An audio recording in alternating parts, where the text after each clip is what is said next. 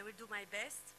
So today I will speak about my systematic review with my team. We work in the outpatient and implantology department in, I want this one, yes, yes. With our team in the outpatient department and implantology of dental faculty of Monastir from Tunisia. So I will walls, irregularities in the floor, residual ridge absent or thin between 3 and 6 millimeter or less, and gingival phenotype. One study showed thicker sinusal membrane in people with thick periodontal type.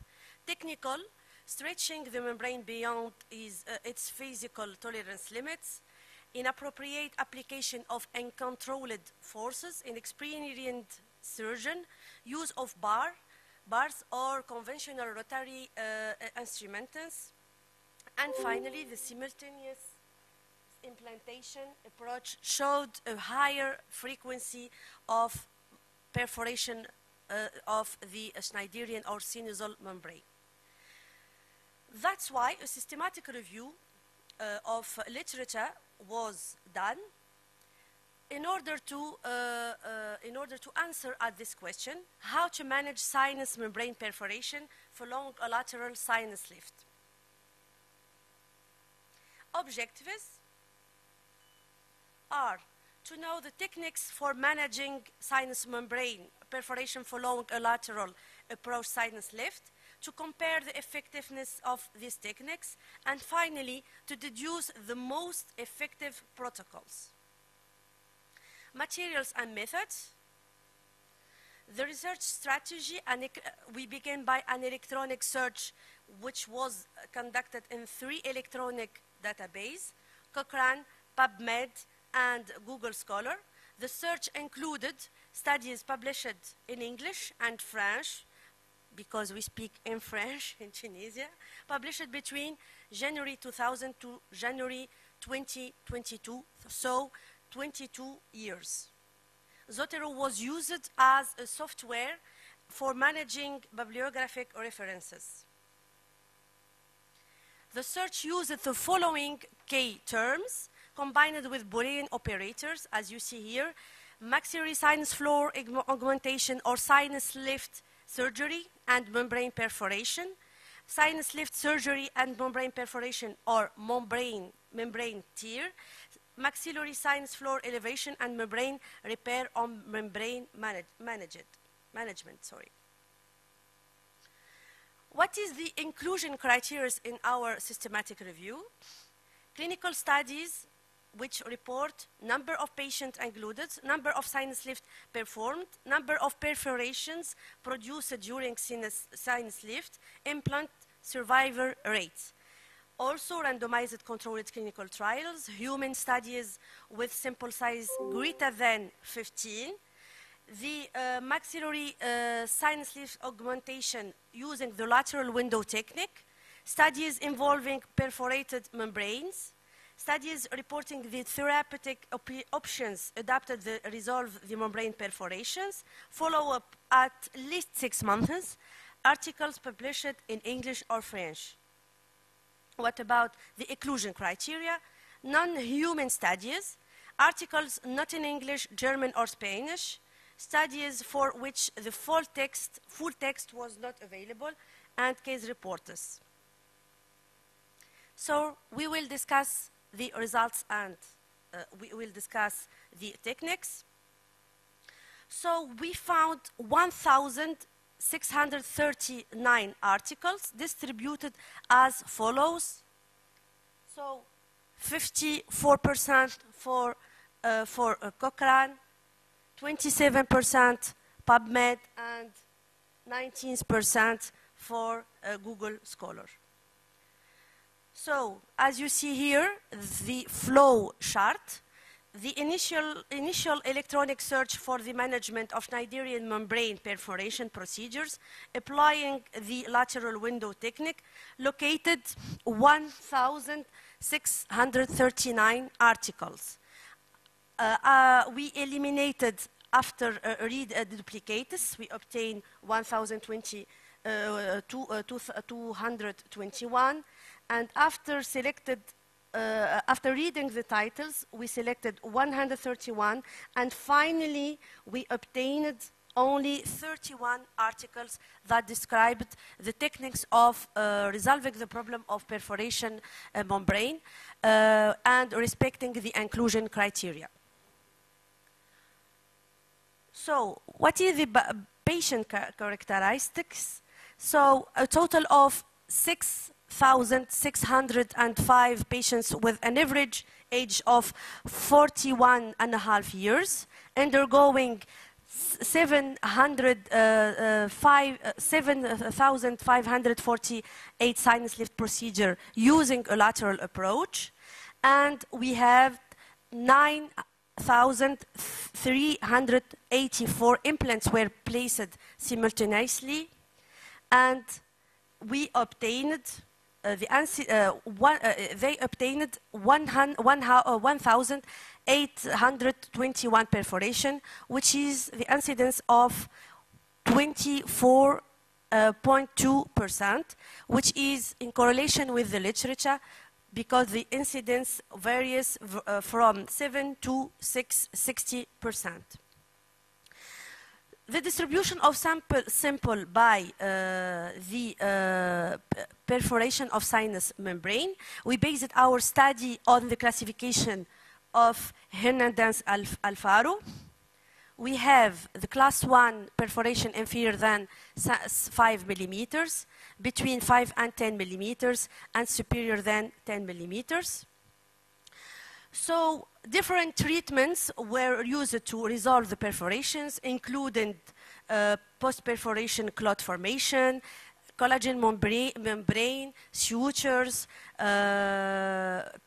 PRF, hemostatic agents, etc. But to resolve the problem of perforation inferior than 5 millimeters, the best choice is first of all the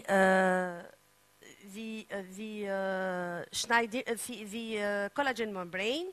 After that, we found as equal the clot, so the abstention, and the sutures.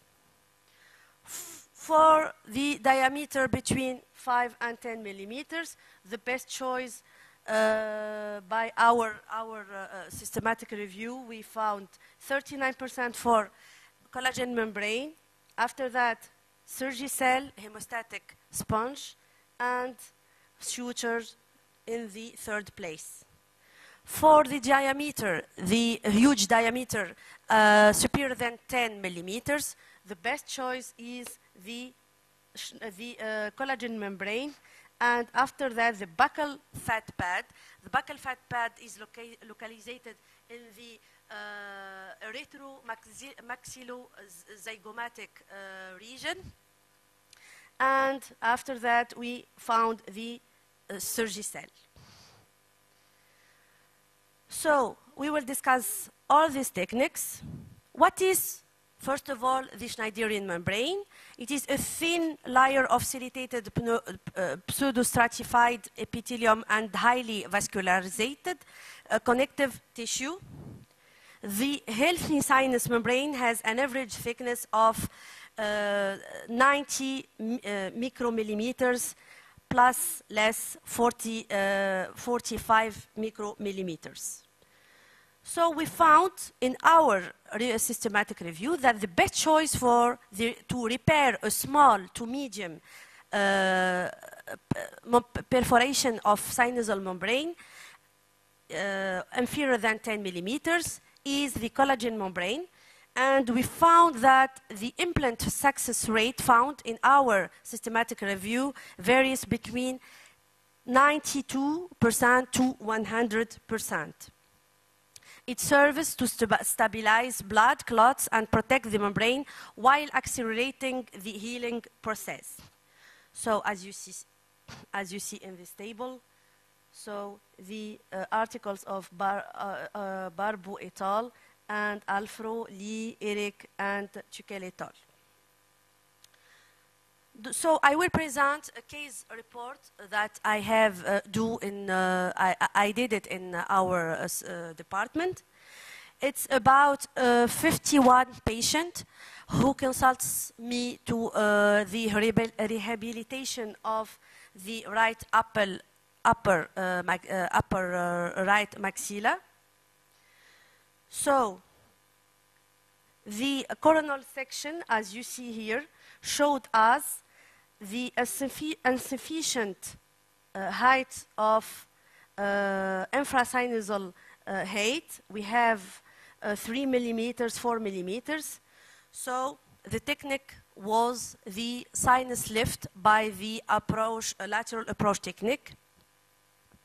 The detachment of mucoperiostal flap, the bony window, as you see here, and I began the detachment of shneiderian membrane. Unfortunately, as you see here, the perforation inferior than 5 millimeters. So I used a collagen membrane under the perforation, over the perforation. So I have this situation before 3 millimeters, and after 6 months, you see here the increase of height from 3 millimeters, 4 millimeters to 8 millimeters.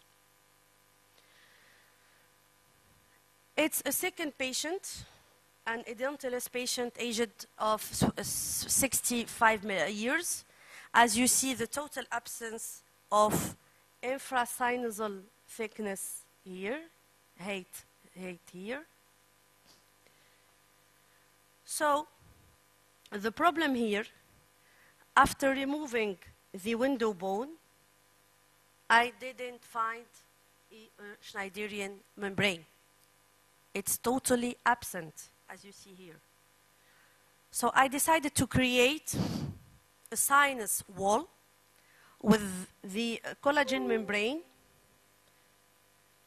I do this technique, and I put my bone substitute here, as you see. I don't have the photo of removing the window bone and also collagen membrane. But as you see, before the sinus lift by a lateral approach, we don't have anything here. But after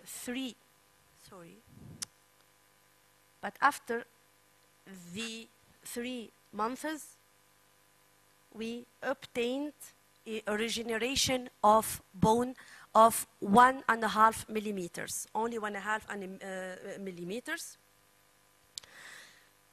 So we will move now to the second technique, which is the sutures.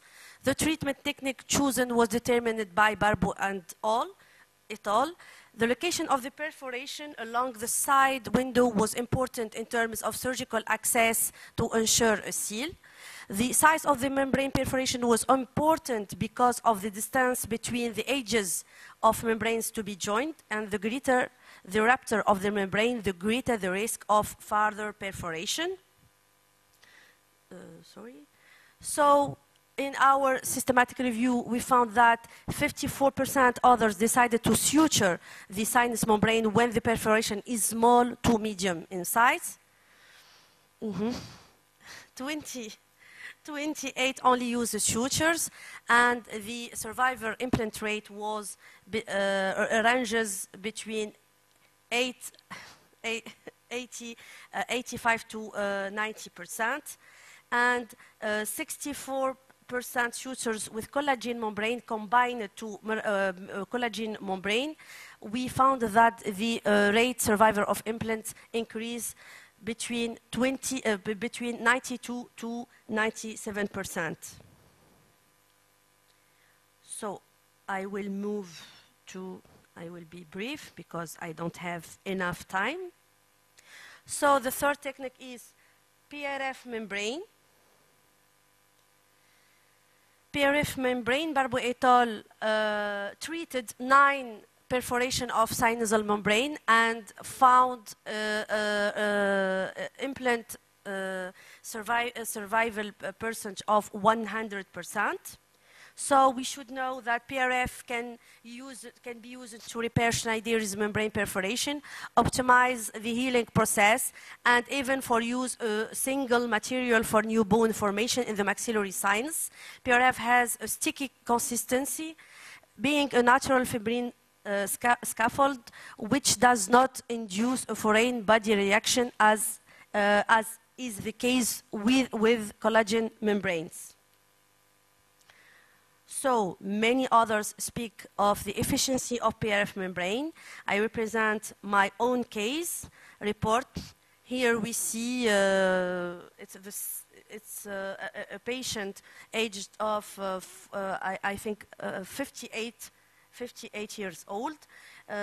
He consulted for the rehabilitation of the canine first and second and the first molar, upper right molar. So here we have two problems. We have a problem of lack of thickness, as you see here, in the place of the canine, the first premolar and the second premolar. And we have also an efficient infrasinus height inferior than 3 millimeters. To resolve the problem of the lack of thickness, I take an autogenous symphysis graft. Sorry. As you see here, corticospongious graft. And I put Surgicel here. So when I do I move the Schneiderian membrane. You can see here, it's not very clear. I perforated the Schneiderian membrane. It was about inferior than 10 millimeters. I take the bone window at place, and after that, I created the PRF membrane, as you see here. And here I stimulated the bone to put my corticospongious graft.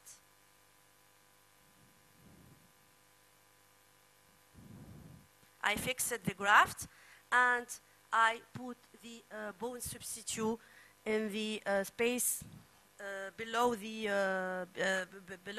under the PRF membrane. Sutures, hermetic sutures. After 2 months, the increase here, the increase of thickness in vestibulolingual direction, and also the increase of height here. So I treated the perforation with the PRF membrane and the window bone.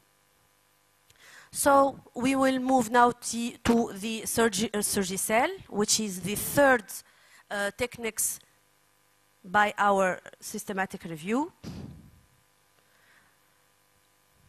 I have 2 minutes.